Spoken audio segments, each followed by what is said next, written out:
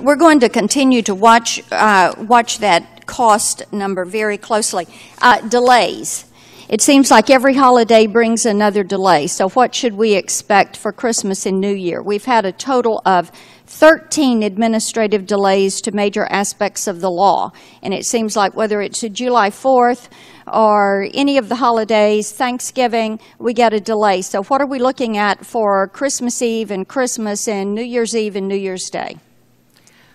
Well, Congresswoman, I would say that we have extended the deadline for enrollees from the middle of December until the 23rd, recognizing that people need some extra time over the holidays to Okay, in the future, what do we expect? They don't have to pay until the end of December in order to be fully enrolled, and we're working with insurers to make sure there's a smoother transition into the new year. Yield back.